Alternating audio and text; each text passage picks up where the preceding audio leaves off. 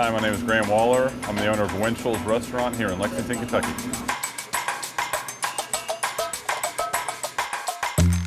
What's going to go on here tonight is I'm going to take 60 of the best dishes I can make, pair it with 6 of the best wines I can find, and just make a full meal to celebrate me and Eric's cooking background along with my dad's 60th birthday and, showcasing our talents.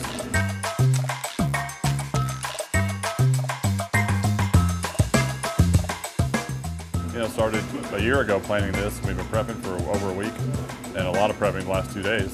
We're going back to our fine dining roots that we went to CIA and we trained in San Francisco and Hawaii and, around the country, fine dining. So it was the right time to, for me and Abe to kind of get our skills back and do the kind of food we used to do. We haven't been able to do it in a long time, probably 5 or 6 years since we've done fine dining. So this is all French-based, small coursing, wine pairing, fine dining meal. And I don't really think I've ever heard of a 60-course meal. I can't even begin to imagine what it would take to put out 60 different courses. When he puts his mind to something, he does it, and he does it the best he possibly can. All I know is it's going to be out of this world.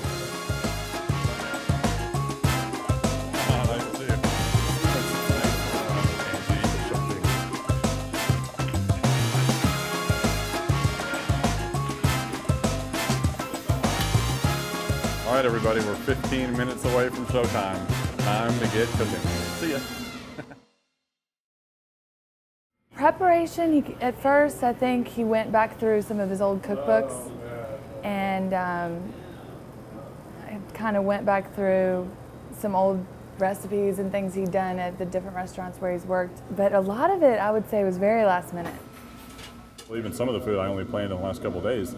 I had ideas and continually wrote down ideas, and then we met with Stella and met with Abe, so we had a few of those meetings talking about brainstorming menu ideas. I had to get all the china and all the different plating together, order the food from different companies, organize it so it all came in at the same time. Prepped it all the last couple of days. So it's just organization, discipline, and, just being very structured and focused on this dinner so we could, not be nervous about it and just pull it off successfully. Graham and Greg share this same devotion to craft, and I think it's such an amazing testament from a son to a father. So I have just been continually moved by the degree of the gesture.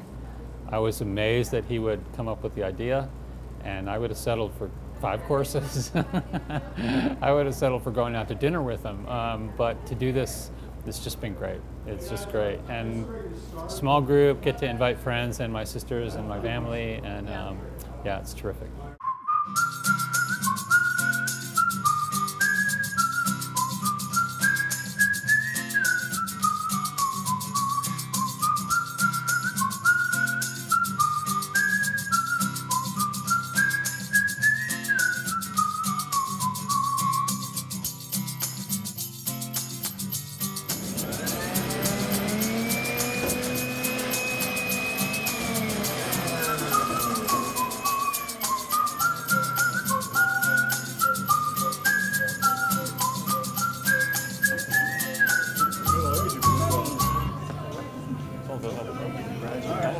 What do you think? I think they should go on the liners. Yeah, and then on the plate. And then on the plate, yeah. We're going to have to run one out to Kenny. Tell him he's going to have to be quick with these big ones. He's going to, over there, he's going to plate. Yeah. Here's a good jolt to start the meal. It's going to have a lot of flavor. Pea puree, mint, a little bit of yogurt on top, and a kind of a lemon sugar reduction. Give it some lemon and a little bit of sweet. Just bam, one little pop. It's flavor of it. It's gonna, enjoy. Get them. This is a tomato consomme that I made. It turned into a jelly, a little aspic style, untraditional, traditional Kentucky classic. Hey Jimmy, grab me a new cold plate.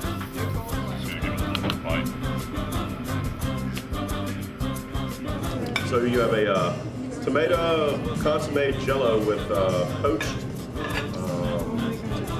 little pear tomatoes, great pear tomatoes with and that's it. A little balsamic, a little chive oil. That's just all So for us, up in the air. I mean, the love of food for me is, like a lot of chefs would say, is seeing the ingredient, and then just having that ingredient basically tell you what to do to it. I mean, that's the love of food in my mind. Like, a lot of people like to eat, But I mean, the pure love of food is seeing a basil leaf in the ground growing its first sprout and loving it and thinking how beautiful that looks. You know, picking your first tomato of the season and salt, pepper, and vinegar and oil, that's it. You know, or catching a fish and you know, butchering it and eating it. It's the love of the product is the love of food. You know, fresh ingredients, you know, wholesome ingredients, local if possible, organic if possible. And that's what a pure love of the food is all about, not just eating and loving to go get steak and pizza, but loving the ingredients and where they come from and understanding where they come from and what it took to get that food to the plate. And that's why I love food so much, because I love the raw ingredient as much as anything. A little different flavor than a regular. Oh man. Hope y'all don't get too full. It's gonna be tough, I know. This is a handmade, hand-crushed guacamole with avocado, obviously, garlic, tomato, herbs, lime juice, and then just lump crab meat with a little bit of tequila, lime juice, minced chives, and salt. That's it. Just kept it real simple. I would just eat it in one bite, you know. You'll get lime, you'll get tequila, crab, and guacamole. Sauce, lemon juice, olive oil, green onion, touch of ginger. Paul made this. It's just soy and grapefruit marinated tofu with a grapefruit wedge and then the sauce. So I would probably eat the tofu, eat the grapefruit, and then just shoot the juice. Tofu, grapefruit, and sauce? A little bit of soy. I think it'll look cool with the beet chip and maybe one of these even. Maybe, yeah, fried red beet with the soup is yellow beet. So just a roasted beet in the oven, basically pureed down with a little bit of cream and chicken stock and just leeks and shallots. So real neutral flavors. And then fried beet chip to get a little more beet flavor and some crunch, and then fresh tarragon just at the end, because I like beet and tarragon, kind of goes together. But I say we use the dressing that's in here. Just water it. You're gonna get full. It's nearly impossible not to. Said that. Parmesan Reggiano. Marinated cremini mushroom. Dad told me this. I just marinated them raw overnight and haven't even cooked them. Yeah, and then just steam the spinach just real quickly, kind of Asian style, and then just put it together with the natural vinaigrette and a shave of Parmesan and chive. Yeah. So that's super. Put it on the Winchell's menu.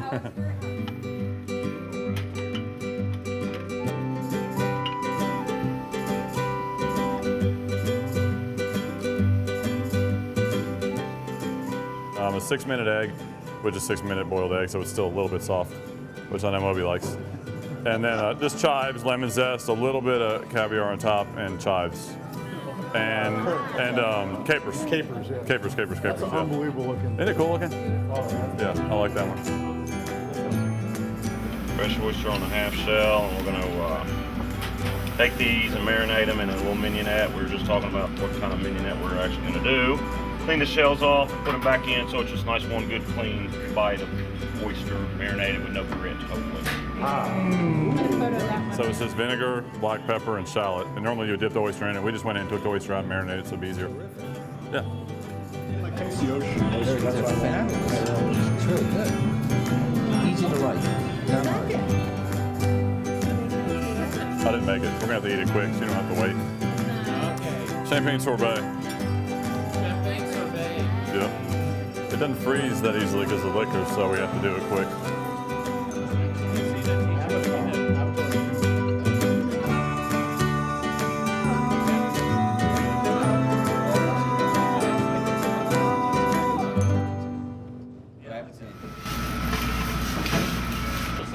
She was right, dude. If you want some snack on here, I'll set some snacks in here. Is it good? And then follow on top.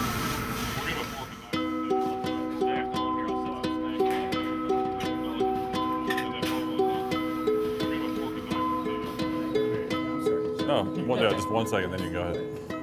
The baby romaine, kind of a rustic Caesar salad. So we didn't make a Caesar dressing, we just kind of soft poached eggs and anchovies and garlic and lemon and rough chopped it. So it's like the Caesar ingredients, but we just, just kind of mashed it with a fork instead, just a soft poached egg.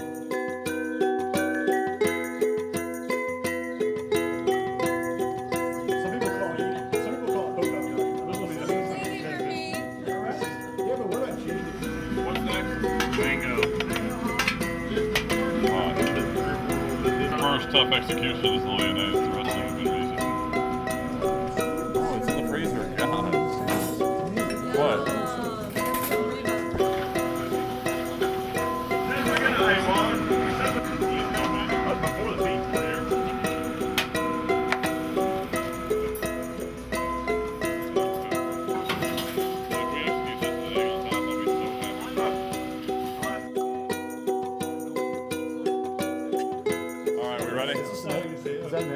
Yeah, it's a mini version of a salad lyonnaise, which was a kind of a lunch salad with frisée and bacon and warm vinaigrette and a poached egg on top.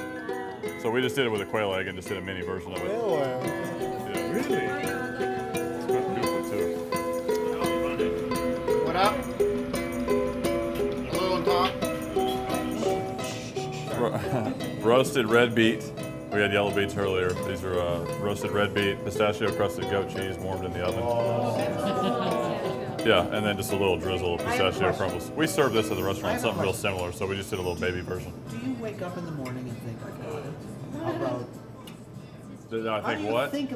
How do you think about these things? Coming up with the dishes. Do you come up with these, they just come to you like poetry? No, it's just seeing them and practicing them, over the years basically, and reading about it.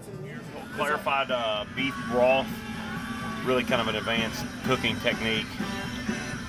Have to use protein, egg yolks. A lot of times you use different kind of proteins and vegetables, and you cook it slow, and all this stuff coagulates at the top, and it separates and it clarifies your cooking medium. So what you end up with is a clear broth, and then all the impurities kind of roast up to the top of the raft, and what you end up with is a very clear broth. Yeah. Changed my life. Yep. So what do we have, bro? Beef broth. Yeah, fortified beef stock. Yeah, it's hot, and then some veggies in there. Get a picture of it pouring at the same time. Was it a square foot or a square yard or what?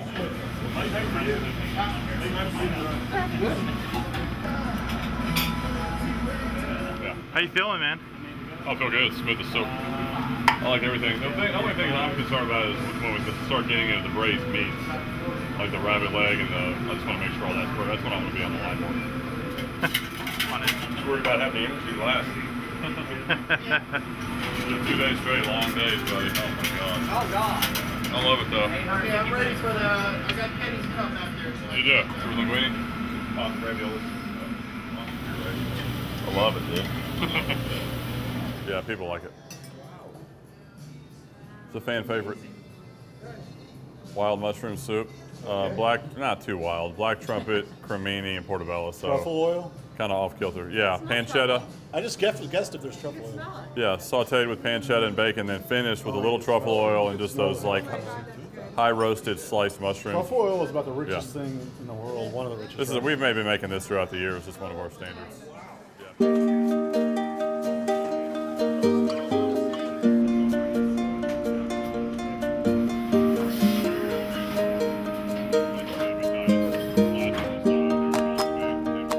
Lobster bisque. I gave you a little fork because there's a lot of lobster.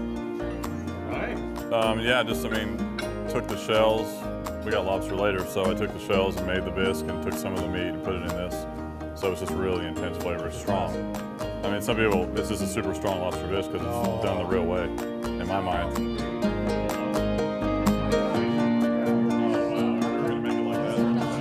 Put the lobster in this lobster.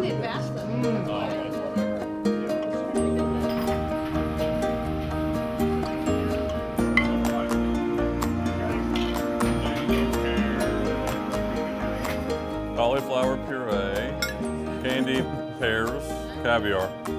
Real simple though. Cauliflower, just really water. Keep saying real simple. It is. It is. Sturgeon caviar. Well, Russian caviar is like almost. Yeah, exactly. Oh my gosh. It's good. Serve the blood orange sorbet. And thankfully, we get to turn the page.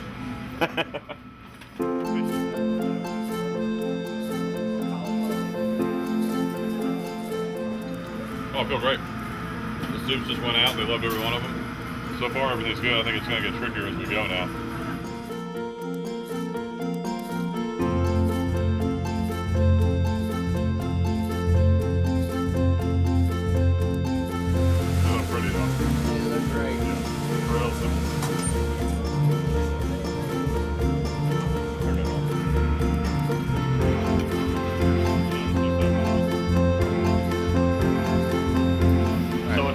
From the mussels that we're actually cooking the risotto in now. Excellent.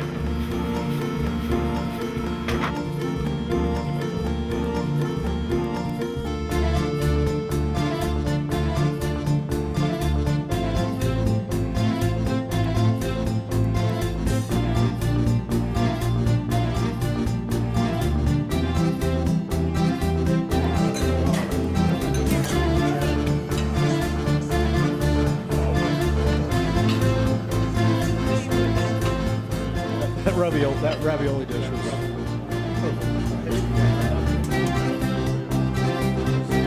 They know the general. Yeah, linguine and clams.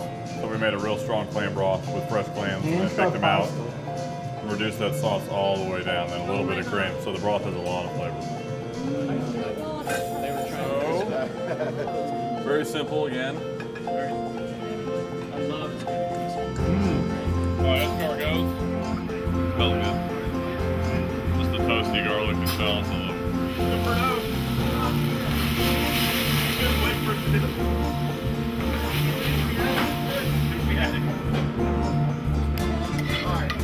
Well, what is sweetbread? It's cow thymus, isn't it? It's the thymus from a cow. Was it in land? That's about as much as I know. You can do it, Paul. Good, Paul.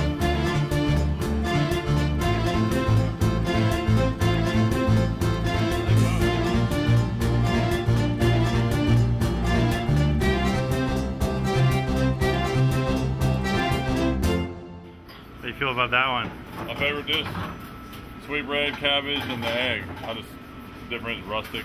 I love sweetbreads, crispy and golden. Poached the sweetbreads last night, pressed them overnight so they get good and firm, and then we just cooked them, sauteed them in butter, get them crispy on the outside. And then a fried quail egg on top to give it some sauce. It's beautiful though, pale, not overdone. I'm telling you, our technique, we made this in 20 minutes. They already saw it. There's chefs who take hours to make it and they still don't know what they're doing. We had this dish at the 50th, the foie gras torchon. That's right. And I took the foie gras. It's just, and I just split it, took a couple of veins out of it, marinated it in bourbon, salt, pepper, and sugar. Yummy. Poached it for 90 seconds, that was it. Picked it up and then hung it upside down last night. And now it's like, it's so, This is like it's dry, yeah, like butter. Open ravioli, like a lamb shank ravioli. The first ravioli we did, we shut them for the butternut squash. This is going to be more like a pappardelle folded over. So this is the lamb shank stuffing for the open ravioli.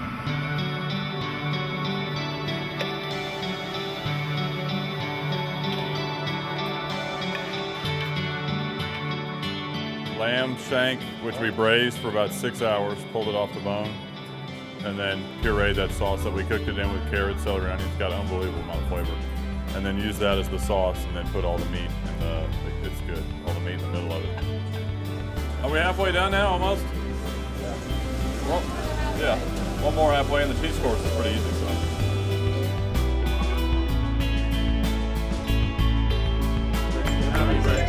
Hang in there, you all bring this It's about 11:30, and we are halfway through as far as the menu goes.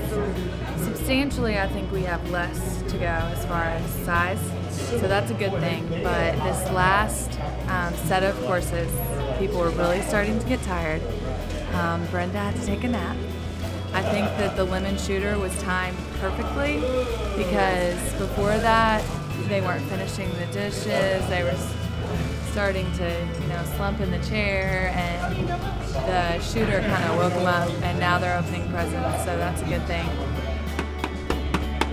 We're feeling pretty good. The next 10 courses are going to be a little bit lighter, more fish. We're going to go a little bit more lighter, go back from red to white wine again. So hopefully these next few courses will be a little bit lighter and not so filling. And then we'll get ready for the big meat course, the big meat grand finale chapter. I'm worried about, like shock to my system.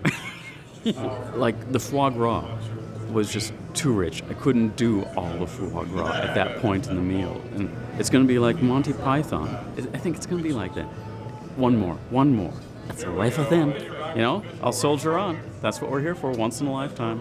And if I have to stay up all night to do this, I'll do it. They really liked the ravioli at the beginning of this set.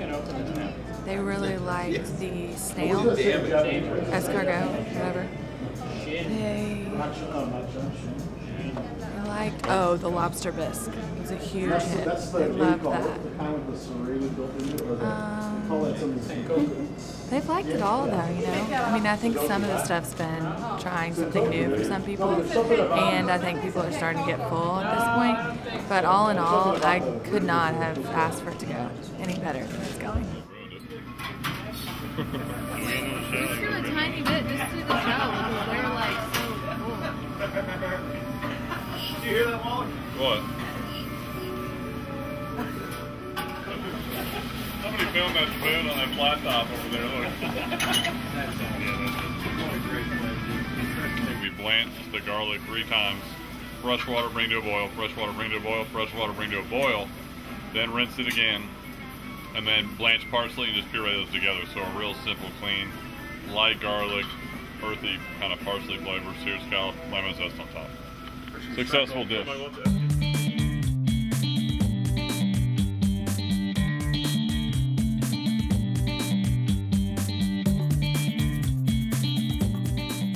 I'm feeling full and wonderful. Thank you. I will not make it. I'm wondering if I can make it. I'm going to make it. I give up. You're going to make it. I'm going to make it.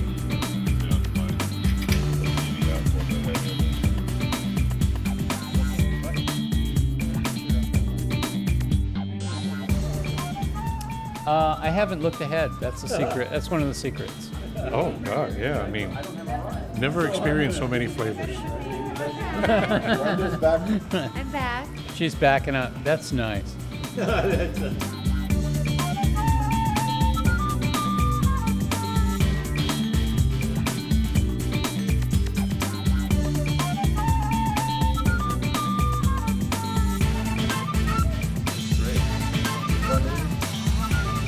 I made it to 1:30 in the morning. Number 37. I feel bad leaving early because the food was wonderful. I am leaving, and what? And I am stuffed. Is that what you said? No. But I just can't go anymore. This was the most fabulous meal of all time. And God bless everybody. And I'm going home.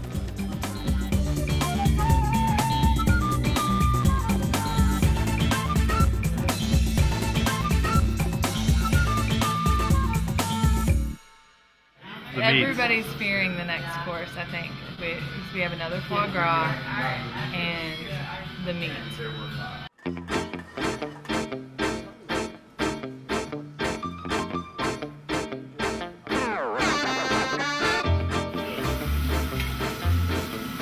These came out good, baby. The tiniest bit of cream ever. The tiny bit of the cream mustard too. That's awesome. It's fun. Look at that. It's cool. So it's like fried chicken, only quail. Yeah. Did you shoot this stuff? I wish. No, these aren't the ones we shot.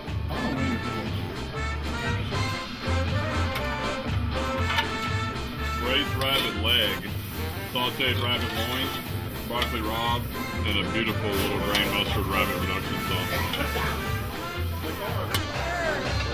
That's the size of the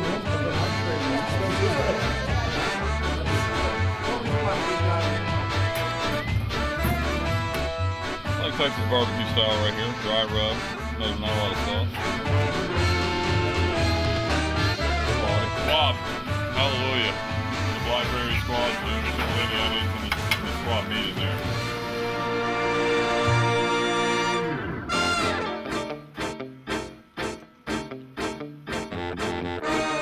Oh, it's going well. I mean, they're probably getting full, maybe a little drunk, but I mean, who cares? They can take a bite of a few more plates. I mean, you know, the food's been spectacular. I know that.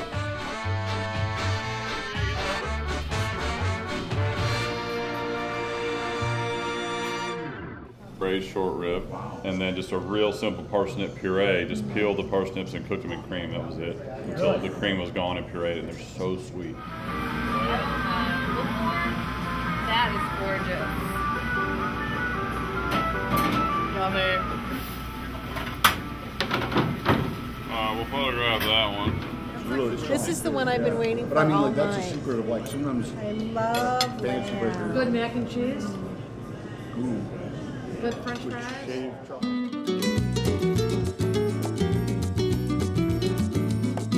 Boucheron, goat cheese. It's got an awesome ring around it. That's my favorite part. It's got all the flavor. I'm not going to leave it. I'm just going to put out a little bit of it. And then wrap up the rest. Camembert, which I like. Not my favorite, but it's neutral and pretty. People like it. So. Who? Paul would never deserve it. See this old.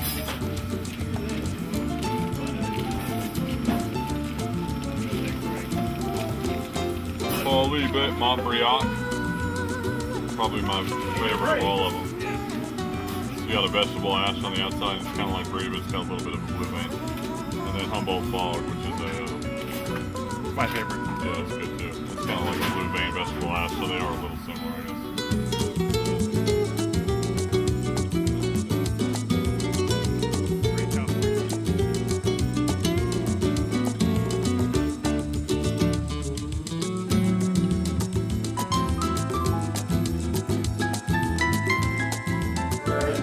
Thank you.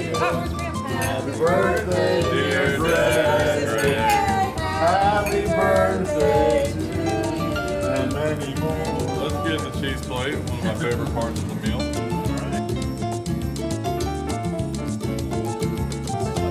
We got the garnish for the ice cream.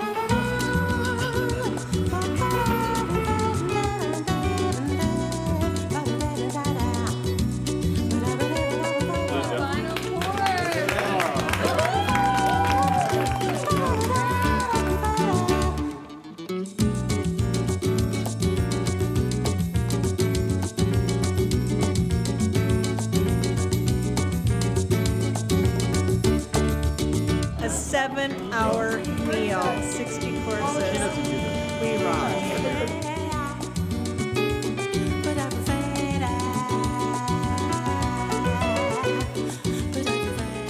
At the end of the night, the banana ice cream is making the whole damn thing worth it all. It makes it worth every bit of it. The banana ice cream with the banana caramel topping. I'm just glad I'm here to eat that at 4 in the morning. It was a good night. My staff did an incredible job. Kenny did a great job. Kiley and George did a great job sticking with me through it all. You know, and everyone stuck with us. Carolyn helped out, Alvaro. Everyone did a true professional job. I mean, it was planned professionally, it was executed professionally. It was a little extreme, but the bottom line is professionals executed a professional job. The food went out as we wanted. I'm happy it's over, you know? It's done. Job well done.